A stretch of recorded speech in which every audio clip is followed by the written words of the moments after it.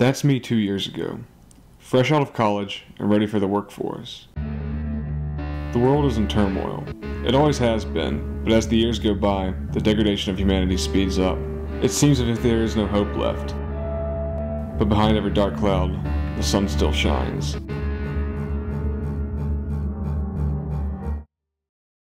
I've lived in West Virginia my whole life. I went to college here and have picked up employment here. I never expected to remain in the state when I graduated, but it's the way that it worked out. The economic situation in this country is crap. I graduated from college 2 years ago and took a job writing for a local newspaper. The pay isn't great, but hey, it's a job and I do enjoy it. Here in Appalachia, coal and government are king. Nothing gets me more giddy than uncovering corruption and making these local West Virginian politicians and their partners squirm. My job is to peel back the comfortable dark cocoon with every word I type. In this state, if you're not working for coal or in a government position, you're flipping burgers or working for a shit-paying newspaper. America and the world is on the brink of economic collapse. But here in West Virginia, it seems as if we're always in a depression. Prescription pill addiction is at an all-time high among the poor here. But a little bit of the old isolationist, self-reliant spirit that makes West Virginia special still remains.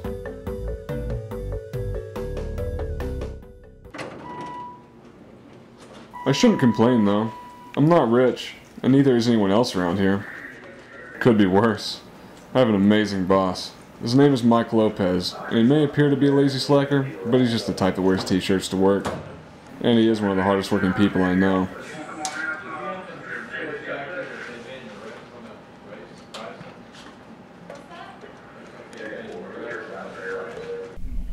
Jesus Christ. What the hell's the matter, Mike? You haven't heard? What? What's going on? The American dollar just crashed. We're gonna be lucky to get a loaf of bread for 20 bucks. They're talking about the UN setting up some sort of new world economic order and maybe even instituting some sort of world currency. I just don't know what to think about this, man.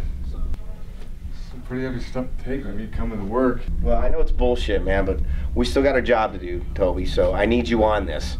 I need you to go downtown, look up the local businesses, see how this is affecting them, and then also see if you can find out what the government's going to do at a local level about this, okay? Yeah, sure thing, boss. Just give me a minute to take this all in. I decided to head to the bank.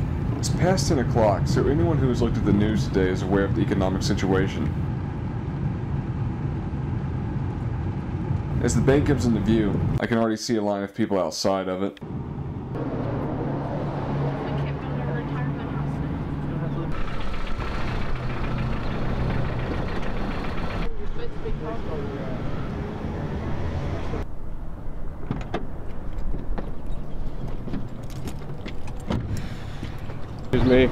Excuse me, I'm with the press. I'm with the press. I'm doing a news story. Hey, you gotta tell somebody. We need our money. Who's paying my mortgage? George Bush isn't paying. Back at the end of the line. Sir, I'm doing a news story here. I'm with the press. I'm just trying to get in and cover a story. I'm sorry.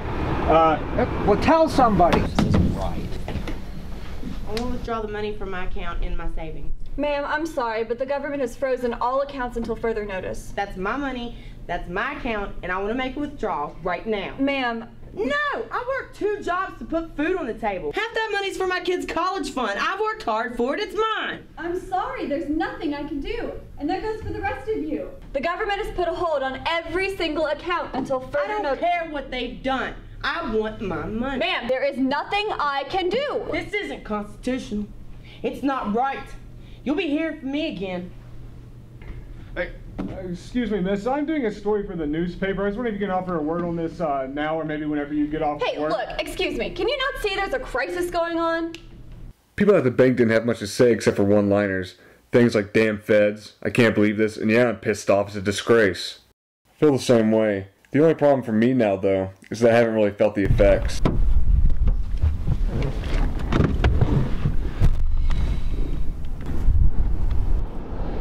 Hey, Mike. Toby, get your ass down to City Hall. Yeah. Right now. Mayor's giving a speech. I drive over to Town Hall to hear what is to happen. The local press are lined up, cameras, microphones, and the like. The address to the crowd is your regular scripted crap for the TV reporters to pick up and run for the noon news. Luckily for me, Mike knows someone in the mayor's office, and I have my own private interview.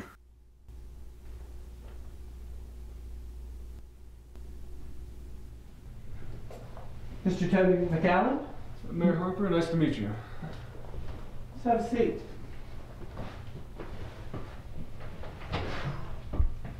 Down to business. Okay, first question. Was there ever any kind of plan or anything set up in case this happened, a plan going back a few years at all? I could never imagine this could happen. There's never been a plan for a collapse. But for a crisis, there is a plan for one. When you say plan, do you mean anything specific? What I mean, what we plan, I can't believe this is happening. I'm just asking if there's like anything specific planned for this. I mean, this isn't an act of war, weather damage, or anything like that. The plan is to keep things from escalating. It was about 4 a.m. when my phone started ringing, and we started working since 5, trying to find ways to keep this from getting out of control. Is there any kind of response from Governor Tomlin or Washington? Tomlin is going to do a live announcement at 4 o'clock. And Washington is doing whatever it can, just as we are doing what we can. Do you know about the food prices? I heard that meat and dairy is going to go through the roof, and a loaf of bread is going to be $20. I heard that gas, Lord have mercy, I can't believe it. What plan of action are you taking right now? Action? For starters, since all the bank accounts are frozen, we're going to have to make sure that people are buying exactly what they need. No one will purchase more than 2 gallons of milk, only 2 dozen eggs, and enough food for the week. Until things get better, we're going to have to be strict on what we spend money on and what others are allowed to spend money on. The interview with the mayor didn't satisfy me. Feels like a hurricane is coming and there's no place to take shelter. I decided to see the sheriff and to find out what kind of precautions the police are taking. Hey, you're lucky you caught me at lunchtime. Hey, I got officers out today for sure, looking for more than just speeders. I'll leave you there. You, want some coffee or something? Yeah, I could use some in there. That's some bad news about that whole dollar collapse. Yeah, should have been at the bank earlier. Yeah. My wife was down there earlier, see if she could draw some money out. She called me. Said the line wrapped all the way around the place. Do you have any deputies or anything set out at the bank right now? You betcha. And the troopers are in a bunch, too. So you're putting any deputies at the bank, though? Well, they're patrolling to just see to it things don't escalate. How do you feel about the feds putting a close on everyone's account? You know, I don't think they can do that. Legally. I mean, it's not up to me. I just don't think they can do that, though. Of course, we just want to try to see to it that things don't get out of hand. Do the local police have any kind of riot gear or anything like that in case things do get out of hand? Oh, nothing like that. That's why we called in the troopers. You don't think the troopers might take over? Well, no, I don't think so. I mean, no, I don't believe so. If things get out of hand, I mean, where I can't control them, well, now they wouldn't be in charge. You don't know, this sort of thing's never happened before. The sheriff gave a good talk about what to expect from the local police. There aren't many deputies, only 15, which is the obvious reason why he doesn't want an out-of-control situation. But it is also because he is an optimist. He believes that people are ultimately good, but knows that the animal instinct to survive will come out when people feel threatened. I was surprised to notice that food hadn't been bought like crazy. But from what I understand, people use credit cards a lot more than cash. Owners and employees were more concerned about break-ins as well as not being able to sell consumables. prices of already purchased bread and such by companies and or store owners wasn't going to increase until their next purchase. Only a few people in the stores were able to purchase anything, and even at that, it wasn't much.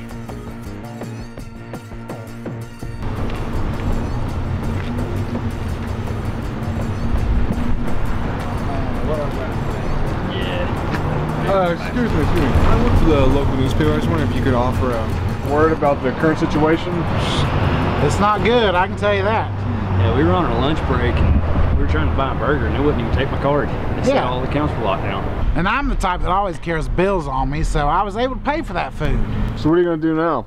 Well, we're supposed to be at work, but they let us off early. Seems like a good time to get drunk to me. We're going to go buy a bottle of liquor. Country's gone to hell, we might as well get drunk. What's going on? Sacked. How come? Well, the suit from the Federal Media Commission came in and tried to tell me how the paper was going to run. I said, that don't fly. He said, go to hell. It's okay, man. I got family in Macon that needs me, so I guess I'm going to go there. How soon you heading out? I don't know. I'll let you know. Toby McAllen. That in? Yeah, you better go see what he wants. Bernard Reynolds.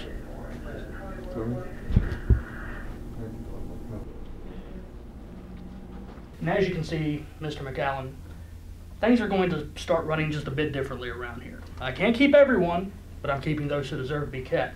It seems as if you're the exceptional one around here, so I'm moving you up to editor-in-chief. Pay right now is tricky, but I assure you you'll make enough to survive on, Toby. Bills and things amongst the Senate are, still being considered, so we'll see how it turns out. Pay right now is something that everybody's concerned about. You'll do all right, Toby. Being able to survive, you ain't got to worry about that.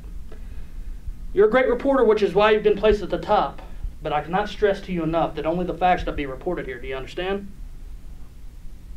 What about opinion pieces? Yeah, they can run, but I want no funny business. In these uncertain times, anything that is over-exaggerated could, cause civil unrest. Nothing like that is to run. Just remember one thing, Toby. In these trying times, people would kill to be in your position. Having a raise right now helps. Even though I was only making $20,000 a year a little over 4 hours ago, I seldom felt the dollars crash, at least on a desperate level. Reynolds told me that technically I'd still be making $20,000 a year, though my raise is supposed to bump me up to $30,000 a year. The other 10 of my $30,000 was to go to the government. Parasites. What else should I expect? I meet up with Mike at a local bar in town. It's kind of like it always is. A bunch of Joe Schmoes complaining about mundane life, but now they actually have something to rant and holler about. So, what do you think of this guy Reynolds? I think he's got something up his ass, but... Yeah, I know. So, when are you heading out? I'm looking at tomorrow. Pretty much got everything packed up anyways. You got any work lined up? No, but something will come along. Look, Toby, I'm gonna miss you, brother. I miss you too, Mike. Look, Toby. Don't let this guy Reynolds stifle you, man. You're a thinker, so don't sedate yourself. I thought about asking Mike what he meant, but on some subconscious level I knew what he meant. Don't give in. Don't be afraid. Report everything exactly how it is. Having the new position as editor-in-chief is a nice change of pace. It's still a bit empty around the office since so many people were fired or quit, but it's nice to know that the paper is still up. But for those without jobs, it's bad. Bread is $25, an 11-ounce bag of coffee is $50, milk $20, and a pound of chicken is $30. There were a few murders and beatings that have taken place the last few weeks. All outside stores at night, people desperate to get food, robbing those who had just purchased enough to barely get by on. This type of violence is happening everywhere. Hello? Toby, it's Mayor Harper. You better get down to Town Hall. As it may come to a shock to you as well as to me, due to the current economic situations, I not being able to keep up with federal standards, I hereby resign as mayor to Mrs. Diane Lafferty. Thank you. Mr. Mayor, what about the bank? What about money? What about gas When prices? will we see crime to Can we gas retire prices? fund? When are they going to drop? Why is the food? Thank you, Mr. Harper. And citizens, as you are aware, I am Diane Lafferty. Like 95% of cities and towns, this one too has not been able to function like a healthy community that is part of the United States. Like other states, counties, and cities, a federal official has been placed to ensure that we get our country up and running again. Our objective is, number one, to ensure that violence is put to a stop. Number two, to ensure that our citizens receive the proper care. And number three, to get our country back on track. But we've got a long road ahead. If violence continues to grow, there will be a curfew put into place. Because of the creation of the Federal Media Commission, cable and satellite television has been replaced with federal regulated closed-circuit television. There will be no more private at-home viewings, but in public places only and during the predetermined times posted. We want to make sure our citizens are getting the proper information. These are trying times, and may we unite our citizens in the common good of mankind and create a new world order promoting peace, prosperity, and justice for all of humanity. Thank you. Lafferty is all about getting America back on track in her speech. Her real agenda appears to be highly restrictive, calling for at least 20 additional state troopers to patrol the streets, armed guards at all businesses, even having all businesses closing at 6 to decrease the likelihood of robberies and murders. The cynic in me likes that these people will be deprived of their cable, a wasteland on a digital box that people can't get away from, but the other part of me hates that some new authority is coming in, shouting commands. But these people won't care. Not as long as they have their opiates. I was walking on the other side of the street when a man attacked a person carrying a loaf of bread.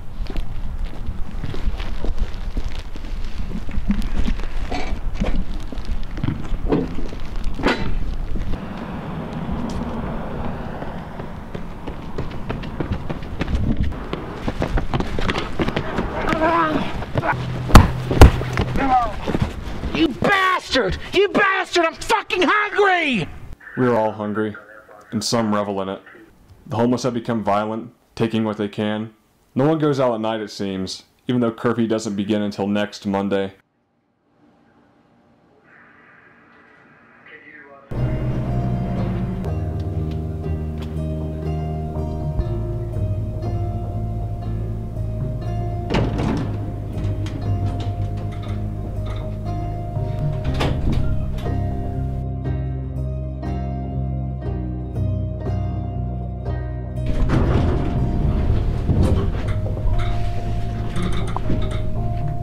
The paper itself is ready to go to print and go out tomorrow morning, but I've got some criticism on the mind that people ought to hear.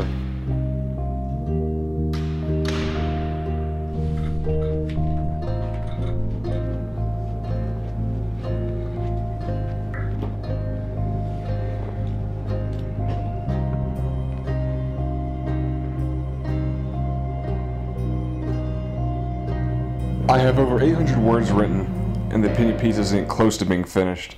Truthfully, I can't consider it to be an opinions piece. That sounds too generic. This is truth and criticism, showing flaws in the movement of the belt. I'm one of the lucky few that still gets to carry a cell phone. Most people can't afford them anymore, but my job requires me to have one. People that can be of important public service get to have one, paid for by the government. The phone call was from my friend Nate. I haven't seen him for over 3 weeks. He was a miner, but was laid off 2 days ago. Since the dollar's collapse, and there are still slim signs of improvement. The president met today with the Senate and had this to say. So to change Washington, you, the American people, are going to have to sustain some passion about this. And when necessary, you've got to send the right people to Washington.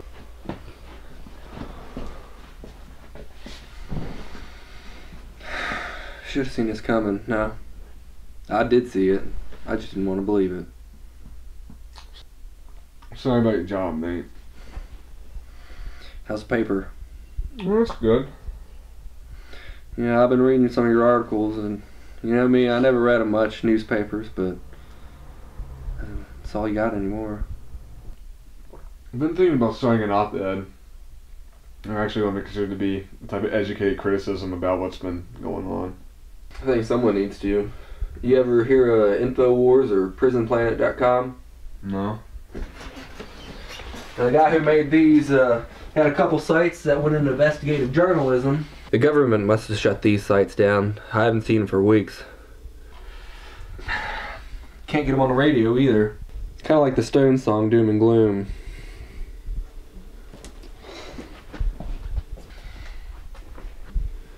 You care if we can watch any of these? Yeah, go for it.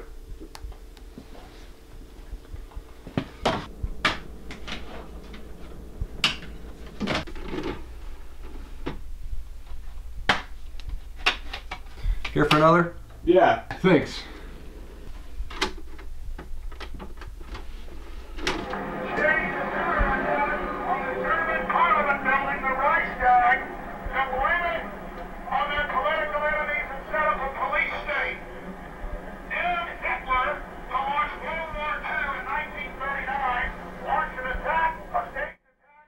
Whoa.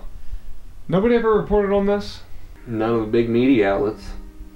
I think I need to finish my op-ed. You should go do it. But hey, listen, do they ever restrict anything you do? Not really. This commissions guy Reynolds said he didn't want any kind of funny business. He don't want any kind of propaganda. But I've got something to say, and Reynolds is never around anyway. Well, what have you got to say? What I've seen, how the machine grinds the people, and continues to grind them. You know, how the homeless become violent, things that could probably actually be done to stop it. After seeing these, I really think it's time I finish my op-ed. Have you heard anything about the militia in the area? No. I was thinking about joining them. Some buddies from work were talking about it, and they're almost like Masons now with secret meetings and all, and I don't even know how many people they have. They're not planning to launch an attack, are they? Well, from what I know, they're on the defensive right now. You know, people get pushed down and pushed around so much that, you know, something's bound to give, and before long, we're going to have to defend ourselves. Nathan, thanks for the beer, the movies, the inspiration. I really got to get back on my op-ed.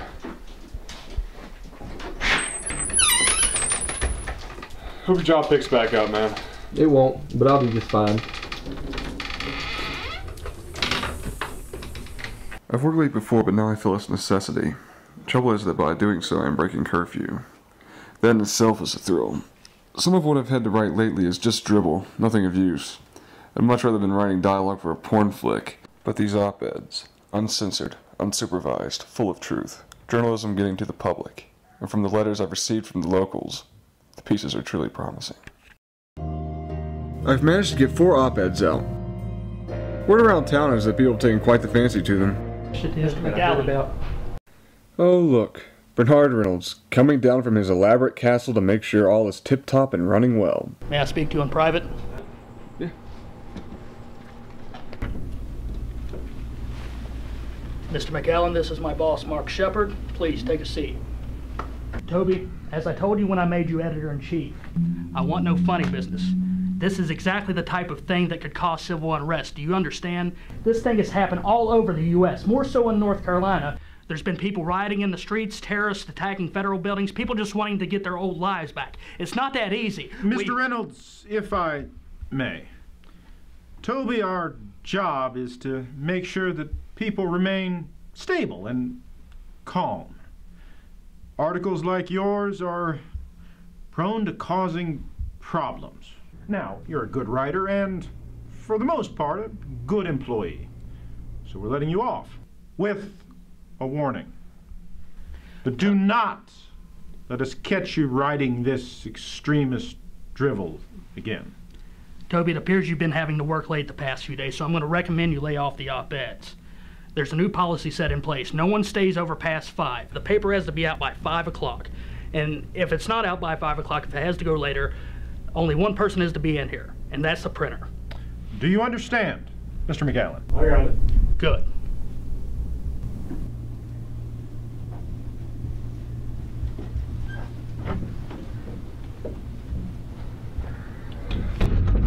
Toby, any more fear-mongering, any more extremist rants, and I assure you, you will not like the consequences. We're here to help, so please, let us help. They have no right to harass me. No right. I have lied about nothing and have committed no crimes, but policy has changed. Anything that may cause panic was blacklisted. Anything that criticized the government was blacklisted. Best I've been able to write has been nothing more than hopeful plans that the government has. No news, only plans. I couldn't publish a story about a store owner who committed suicide because he couldn't support his family. One of my writers had to settle for writing that the suicide had just simply died. A 200-word article, a waste of ink. Refused to fire on the protesters. Other members of the National Guard are leaving their posts as well. As of now, the governor of North Carolina is still on standby as to whether he will bring in the Marines. Back to you, Mick. Yes, things are truly getting chaotic out there. New York City is still suffering from similar riots, and the biggest one in Greensboro only ended in bloodshed, with over 300 people arrested and over 1,000 dead and injured. But for those of you listening, we've got Led Zeppelin coming your way with All of My Love. Coffee went up.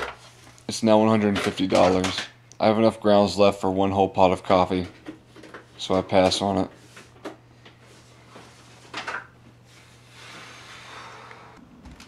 I think about writing an opinions piece.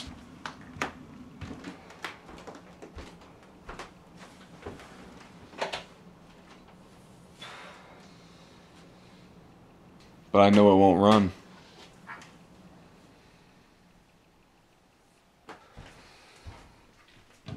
I go over to a bottle of liquor. When I bought this, it cost $50. Now it's $500. A time we want to drink, but we just can't afford it.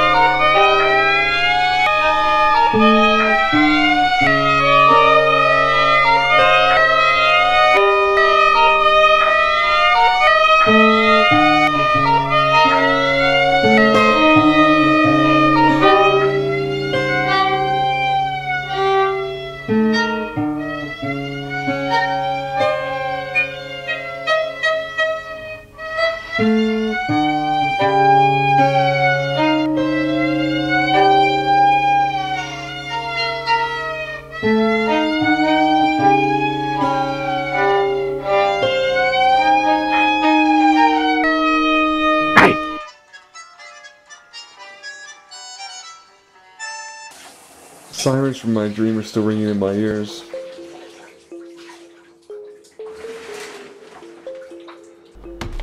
I make 2 cups worth of coffee. I used to have a diet that consisted of 2 eggs, fruit, turkey bacon, and oats.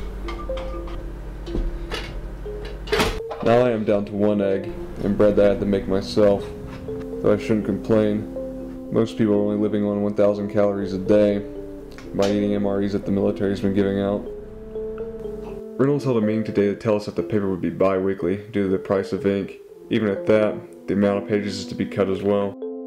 Despite our drastic change in living, the staff seem happy, or maybe just satisfied to have a job. Sheriff Renner resigned his position today.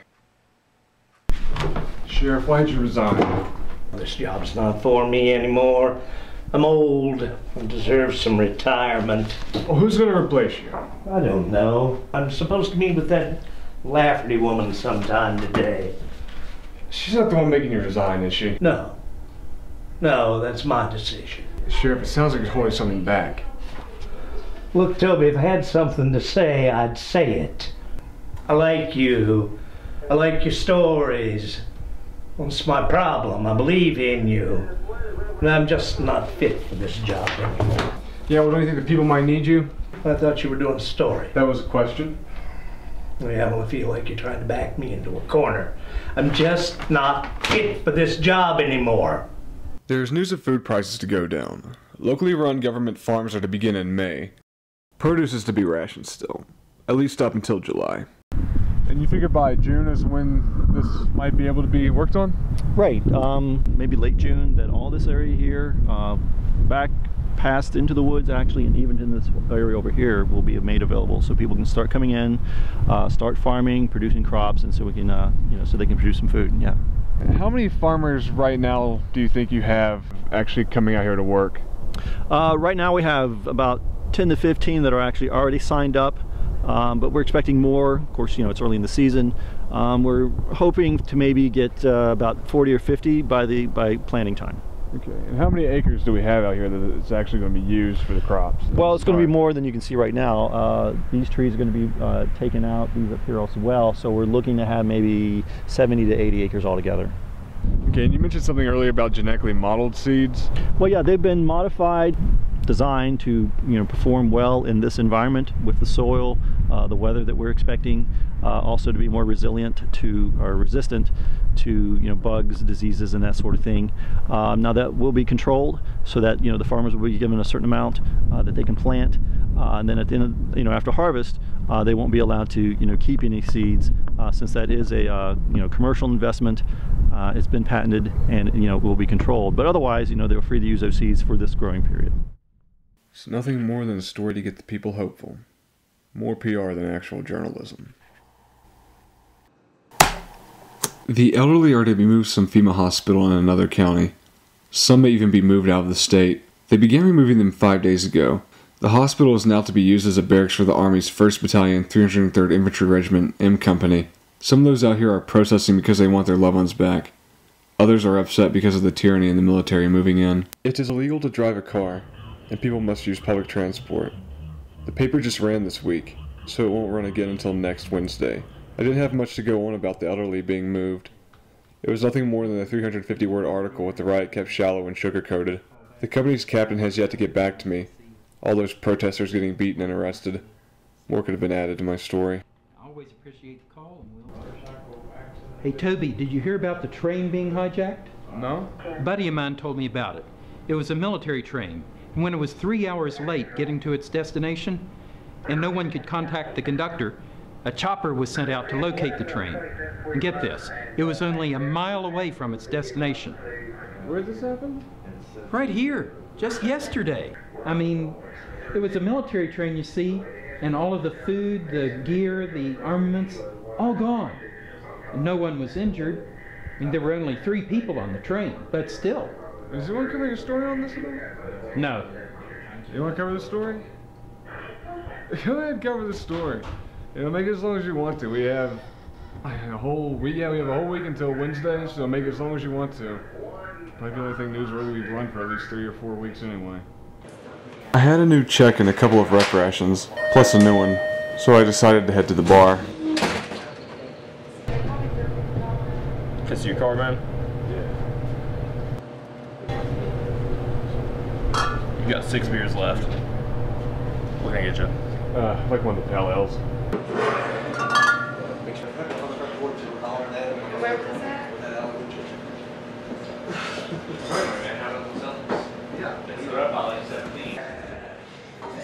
All these people, just happy to be out to drink and watch television. Maybe shoot the bull as well. But just looking at their faces, I can see that the fun times are gone for them. The bar is an old memory, and I'm sure the majority of their friends can't even get in for a drink. You want another one back there? Yeah, sure.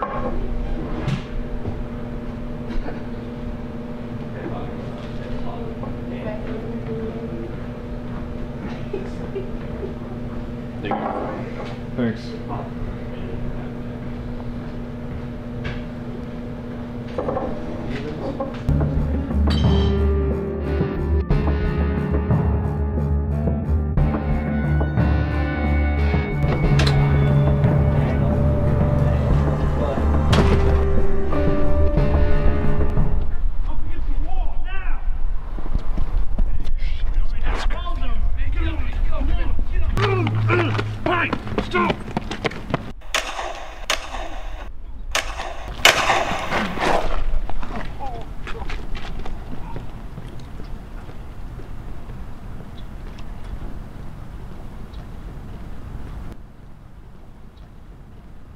This was one incident that I couldn't let go. I crank out 3 stories on an op-ed, all the while thinking of something that Hunter S. Thompson had written. There is no need for the president to be smart. He can arrest the chief of the mafia and sell the Washington Monument to Arabs, and nobody will question his judgment. Sheriff. I'm not sheriff anymore. Those people were shot down. They shot them down. They didn't do anything. Shouldn't, what's his name, the new sheriff, hear about this? He won't return my calls. I never believed crime could get this bad. During all my years in law enforcement, pills and drugs were bad. My officers never killed anybody. You know, when word came down from the top that we were supposed to do this or that, if I didn't believe in it, we didn't follow it. They did that gun grab 2 years ago. I knew that was wrong, and I said so. We say nothing now? This won't stand. When people hear about this, they won't stand for this. Yeah, it appears that nothing will. From all the protests I've heard of, folks will be outraged. They won't allow this to stand. Have you heard about a militia in the area? Toby, I'm not sure now's the time to mention militia. Paper came out today. I'm anticipating its reception at work. I've noticed a few people reading it. Maybe they're optimistic for good news. Maybe the price of $5.50 for a paper hasn't swayed them. Yeah, Toby, this one has a lot of prudent information in it. People need to know what's happening, right?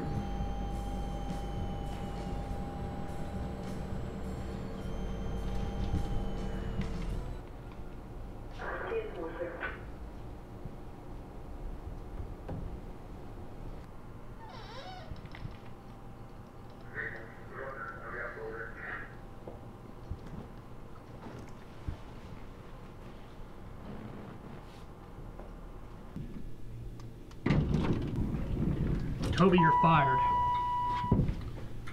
Mr. McAllen, I warned you that there would be consequences for your actions. No, wait, I've got freedom of speech. I never lied about anything that was published. No, you've got no rights other than the ones I give you. Damn it. Now, you can leave now, or you can be escorted out.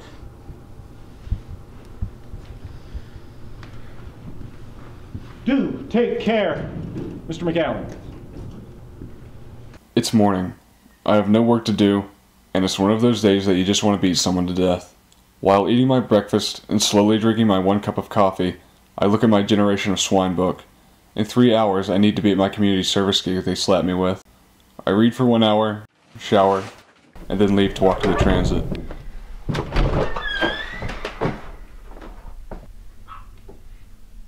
For some reason, I felt the urge to run.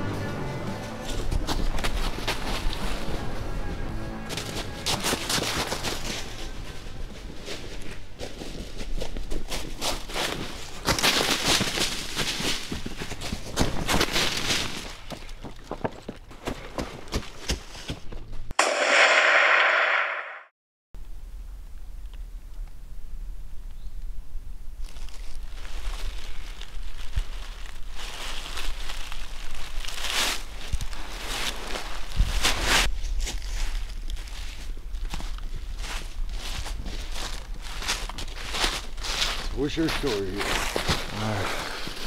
I'm Toby McAllen. I used to write for the local newspaper. I got fired yesterday for writing articles that the feds thought were treasonous. I was leaving this morning to go to this community service thing. He was outside my door. I had to run through my bathroom window. Now I'm here. Toby McAllen, I've heard of you. I've read some of your stuff. So what you need? Sanctuary. Here's your salvation.